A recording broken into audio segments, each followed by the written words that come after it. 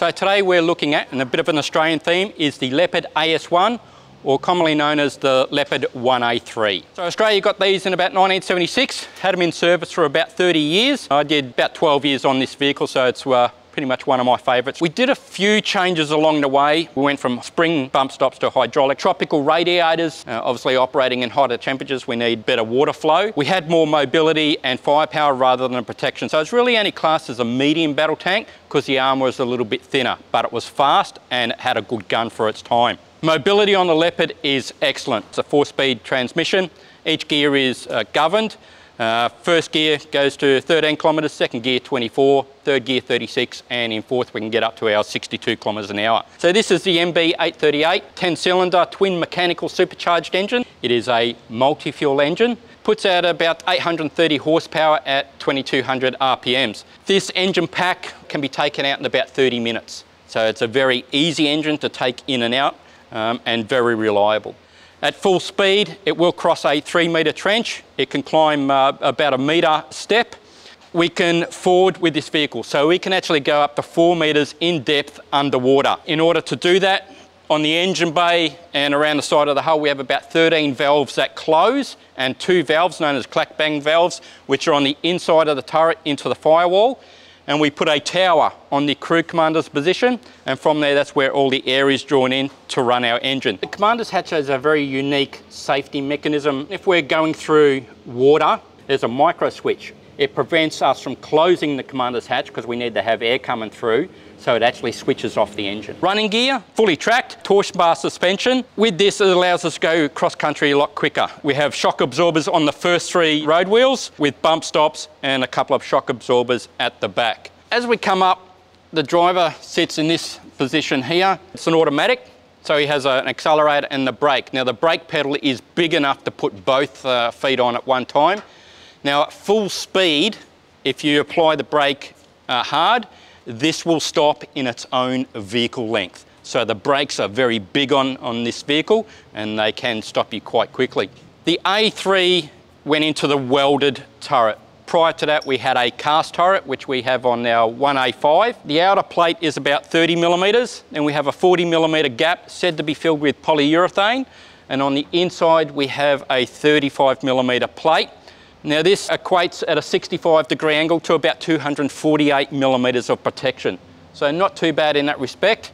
If we go to the side, we've got a 12 millimetre outer plate, a 58 millimetre gap in between, and then a 35 millimetre plate on the inside.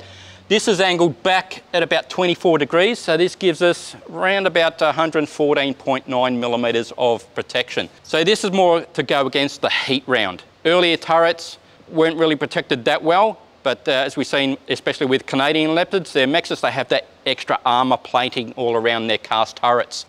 On the mantlet, we generally have a mixture of about 30 millimetres and changing around to about 20 millimetres. But when we go back behind the mantlet, there is extra protection there. Some areas have got 60 millimetres, some areas have got 50 millimetres of protection. The front glacis plate, 70 mil thick, angled back at about 60 degrees. So this gives us a line of sight of about 140 mil. So as I said, not a very well armoured tank, but it was fast. So in that respect, you want to use it for a more defensive role. So you can sit in a position, use the gun to its good effect at longer ranges, and then when need to, move very quickly from one defensive position to another. So in that respect, it was a very well thought out tank. These things are grousers, essentially used for snow and ice. We can take these pads out, even if they get worn out, we can take them out. So essentially we'd have a pin that would come through here and it pushes on a plate. We get a bar in here and we just lever the pad out. So about 1 in 8 alternating, left and right, we'd put a grouser in, and this gives us extra traction if we're going through snow and ice. This is the British L7. So these come about around about 1959 to combat that T54, T55 era of tanks. So it's a rifle gun, 28 lands and grooves, 56 calibers long, I believe. It's got a twist, so it's said to have 1 twist in 20 calibers. Just from memory, I think it had about 4 twists along the way. We can fire a number of different types of ammunition. Obviously our main one, armour-piercing discarding sabot, comes out at about 1478 metres per second. We also have a DST, so it's our essentially our practice round, about 1539 metres a second. We can fire a HESH round, high explosive squash head, comes out at about 732. With HESH, we can use this gun, if we're firing direct, we can go up to 4,000 metres. If we're firing indirect, so essentially we can still see the target, but it's above the ballistic input of 4,000 metres, we can shoot out to about 8 kilometres with a HESH round. Early on, could fire a heat round. The only problem with the heat round is because it imparted spin with the rifling, when it would hit the target, it'd try and spin off. The Russians actually fixed that with their heat round on the T-72, where they put a rotating ring on it. We also had AUSSIE, comes about 826 metres per second. This fires about 4,400 flashettes, and that stuff will go through body armour. Mid-90s, we started introducing canister, so it's essentially a big shotgun shell. The only problem with canister, it's very short range. We'd generally fire it off the HESH scale, but it was good up to about 300 metres, good for clearing infantry and barbed wire. The only problem with that is it could place additional wear on your rifling. Up here, so this is the multi-barreled smoke grenade discharger system. So there's 4 on either side, they're all on different angles slightly. So what we'd generally do is if we wanted to fire the right bank, which the commander does electronically from his position, we'd traverse off the left 11 o'clock, fire that bank, fire the left side, traverse off the right at 1 o'clock and fire that bank. Fires a DM15 smoke grenade, goes out about 60 metres in front of the vehicle. Later on we swapped the DM15 for a DM45. Up the top here we have the tank fire control system made by Sabca. This is a laser rangefinder within that sight, so it'll take any input up to 4,000 metres. We could laze out to 9,995 metres, but then if you want to shoot over that, that's where the crew commander earns his dollars, goes to his range tables. So for whatever reason we can't use our main sight, we'll go to the secondary sight. Can wind on the range for this so we can fire all natures of ammunition from that secondary sight. We have our searchlight, so this is a white light infrared searchlight. When you go into white light, said to be about 30 million candela power. So we can shoot out to about 1,500 metres using that white light searchlight. The only problem is if you're using white light, people can see you. So we do have that infrared system. Commander can look through his infrared sight and see the infrared beam and still be able to shoot, generally out to about that 1,000, 1,500 metre mark.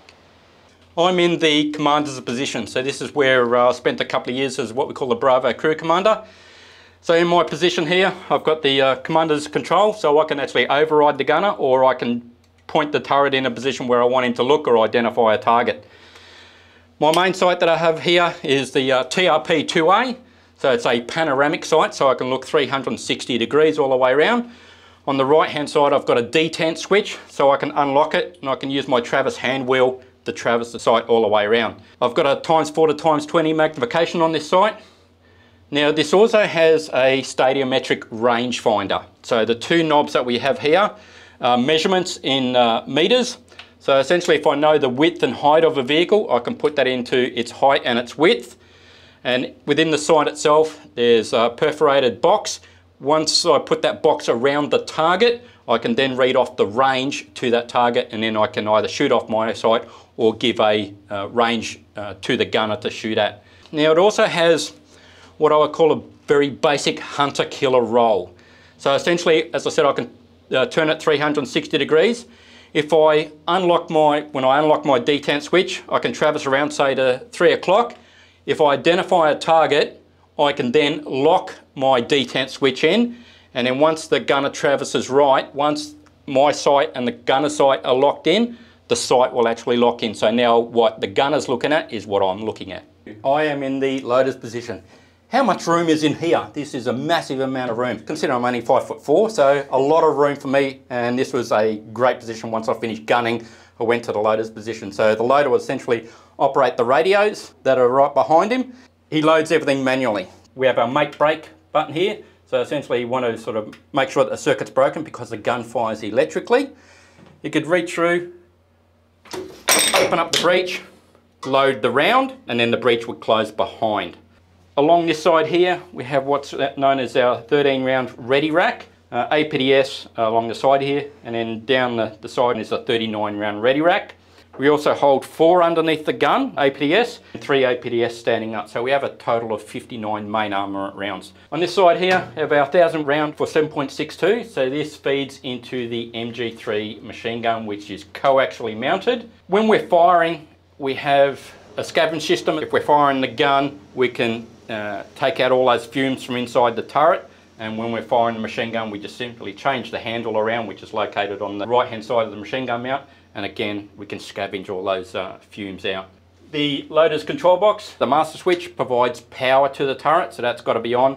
And he also makes sure his hydraulics are on. He can actually switch the hydraulic switches off if he needs to do something within the traverse area, just so that the gunner doesn't accidentally traverse on him. So a couple of good safety features as well with inside the turret. Pistol port, we can load rounds in and out, and from you can see how thick the turret armour is.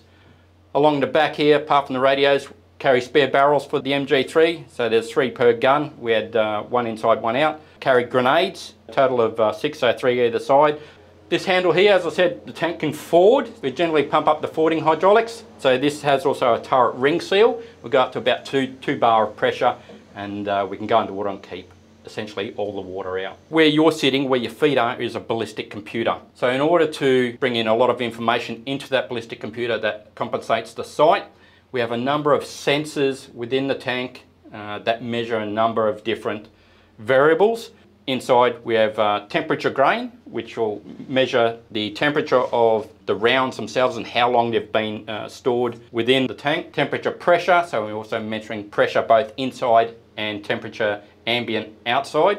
The difference between firing a round in either extreme cold or extreme heat can make the rounds do different things for the internal ballistics when it's firing. We also measure our EFC, our equivalent full charge. The barrel has a lifespan of about 215 EFCs. So an APDS round is 1 EFC. If we're firing HESH, it's about 0.02, I think, of an EFC. So it doesn't place a lot of wear on the barrel because it flies a lot slower. So all our sensors, essentially our non-standard sensors, are up here, and that'll give you a good indication of what's available. We also have a crosswind sensor, which is on top of the roof. It's looks like a little bird cage stuff, so it's got a heated filament, and when the wind comes from either left to right or right to left, that filament will cool down on one side. So it measures the wind blowing across the front of our vehicle, but not at target end. So that was the only drawback of that. We could have no wind at our end, but we could have high wind at the other. So you could turn it off, especially in high wind, because you could actually see your sight move. So when 1st Armour Regiment went to Vietnam, B Squadron in particular, they got involved in a couple of battles known as Bin Ba and Hat Dik. Both of these are villages within the Australians' area of operations. So Hat Dik was one of the battle honours that we have on our standard, along with Bin Ba. When we name our tanks, if we had an A Squadron tank, it'd start with an A. If we had a B Squadron tank, B. So this is a headquarters tank. So this generally belongs to the commanding officer. So we start with a H. Other COs, depending on the era, also had a tank called Hilda. Best Cold War era tank by far? Nah. Everybody has their own favourite tanks, but being on this, it's a personal favourite. So if you want to have a ride on our Leopard 1A5, make yourself available for Oz Armour Fest 2024, last weekend in August.